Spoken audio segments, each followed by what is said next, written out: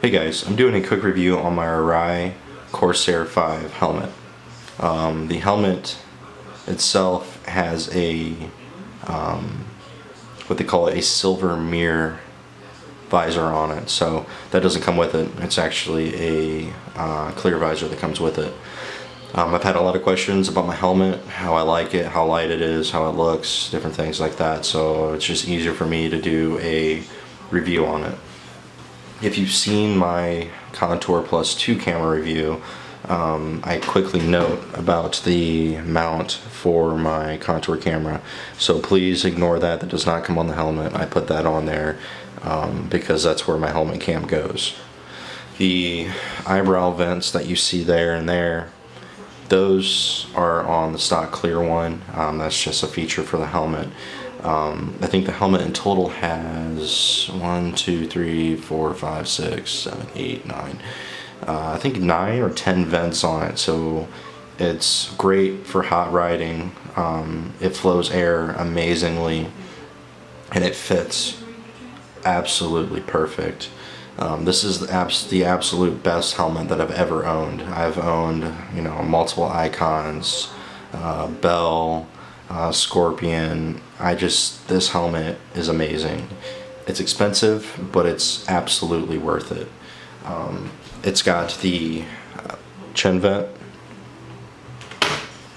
It's got the eyebrow vents that will both open. It has a top center vent, and it has a vent on the left and on the right side as well. That one's already open. Then on the back end, it has vents that you can actually open and close for the airflow going through the helmet on both sides. The helmet that I have is actually the Black Frost. It's kind of got a matte black finish with a little bit of a metallic-y look to it. I love it. It's great. One thing I will note on these helmets is changing the visors. It's a pain. When you actually lift the visor open, which I'll do here in a second, there's like a switch, a flip, kind of like a switch that you need to kick up on both sides, and then the helmet will open all the way and you can literally pull it out and up to the top. I'll open it up here in a second. The fit is amazing. It's really comfortable. This is a large and it fits me perfect. If you're spending this kind of money, I would really recommend looking at the sizing chart, measuring your head, make sure it's right for you, and don't go out and spend the money, especially for buying it online, which is typically the best place to do it, get the best deal. You don't want to get the wrong size unless you're going to like a place like Revzilla, where you can get free returns. Obviously you want to try to do your best and get it right on the first time, because I hate sending stuff back. I just like having it and being able to ride with it. I'll spin the helmet around here. I'm gonna have to do it very carefully, the way I have my camera set up, and double check and make sure it's still in focus, so you can get an idea of the back end of the helmet. Again, this here, there's little tabs here you can move to where you'll be able to get the venting through the helmet to come through. This rear wing here is kind of nice because it's adjustable. You can literally push it down, or you can adjust it up.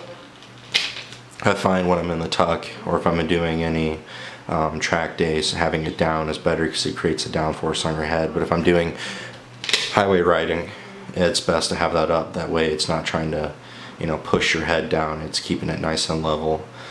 You can see that on the back end of the helmet, it actually has the name brand.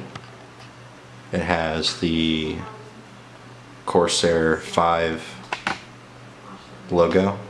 I'm going to loosen up my tripod here. It says Corsair V. It's DOT compliant. It's the Arai helmet, and there's the Corsair V. Zoom back out. It's got these side panels here that really help with keeping the helmet stable. It's really aerodynamic. I was having an issue when I used to have my airframe Icon, and my girlfriend in the back, she had an airframe as well. When we would get on the highway, the helmets would literally create a draft on each other, and I could literally feel her helmet sucking my helmet around, pushing it side to side, kind of making my head shake. With this helmet, I don't have that issue. It doesn't create that kind of draft to where it'll create an issue for me. The helmet, you know, I think I paid right around $7 for it, and the visors are fairly expensive. The visor that I have was right around $100. So if you buy the visor, take care of it. I can tell you from experience that the chrome or silver mirror finish on it scratches extremely easy. This is actually my second silver mirror one in one season. If you clean it, use a microfiber cloth. Don't use a terry towel or anything like paper towels or newspaper or anything. Use a microfiber cloth because it will scratch the crap out of it. I'll flip it back around here and you can take a look at it once I show you the inside. So I'm getting up here and I'm going to flip the helmet over on its side. Actually, I'm going to try to hold it like this as long as everything is still in focus. So you've got your strap here, and it's got the red button for when you're done strapping it on, you can lock it down. Your latches here, you have the EMS tabs here, so that if anything were to happen, it's really hard to see, but there's an orange tab here on both sides that you can literally just rip on those, and the whole neck roll will pull out of the helmet. Again, the fit on this helmet is amazing. It's tight when you first get it, but obviously when you first get your helmets, that's the way you want it.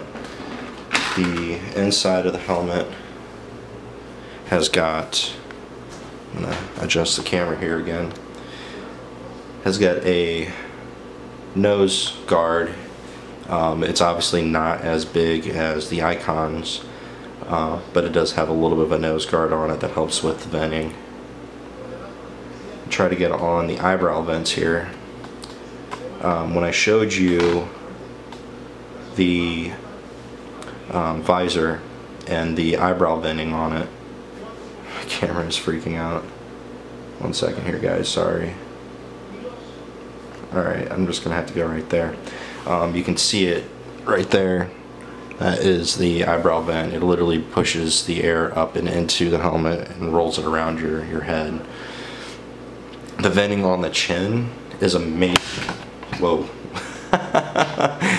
I'm just gonna go ahead and edit that portion out. So the venting on the chin is amazing. I can literally feel it come through. It comes in here and it goes down and actually comes out a little lower down in here once it gets inside of the helmet, but it's amazing. I can literally feel the wind come through it in that portion of the helmet. Like I said, the visor itself is the mirror finish, and it scratches extremely easy. So guys, be careful if you get the mirror finish or any other of the visors that have the chrome finish to it. So that is my review of the Arai Corsair V helmet. I really recommend it to anyone that's looking for a high-end kind of a helmet. It's definitely worth the money. Take care of it, put it in its helmet bag, keep it clean, be careful, don't drop it. Yeah, that's it. Let me see if I can kind of show you the unlocking tabs. Inside of the side panel here, you can kind of see the gray unlocking tab. You literally kind of have to get a screwdriver or a knife or something to get in there and knock it up, and that whole thing will literally pick up and swing over, and then the helmet, or the visor itself, will come up a little higher, and then it literally pulls straight out. So it's not the easiest system I've ever used, but it's not too bad. You get used to it, changing them. If If you have any questions, let me know. This is my review on the Arai Corsair V helmet. This particular model is the Black Frost with the silver mirror shield.